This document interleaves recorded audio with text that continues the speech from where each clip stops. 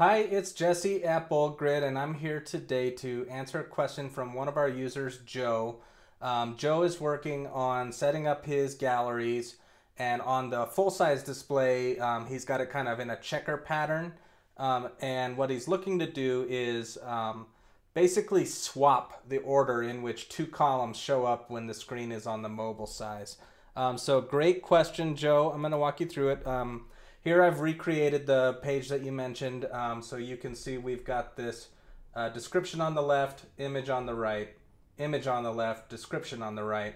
And basically what happens is when you go into mobile view, you end up with these two images in a row, and what you're looking for is for this description to show up above the image. So here's how we're going to do that. So like you just saw, I grabbed the arrow icon and I moved it above, and you'll see that in the regular view we end up with what you're not after, this this kind of straight line design, and we're going to use a little bit of custom CSS to swap these around. So on your first column here, we want these to be swapped like they are now.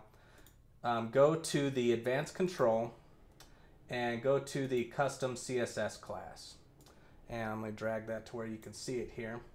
And so we're going to add a custom class to this one that is col-md-push-6. And what that's going to do is on a large size screen, it's going to add 6 column widths to it.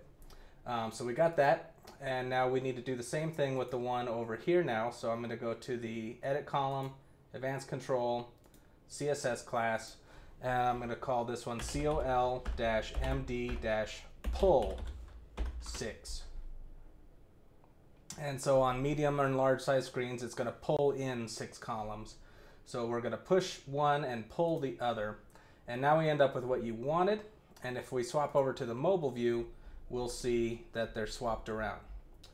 So that's how you do that. Just one custom CSS class on each of those columns, and you'll be able to swap them around. I'll have that code in the description of the video as well as in the answer to your forum question, Joe. So I hope that helps. Please let us know if you have any more questions.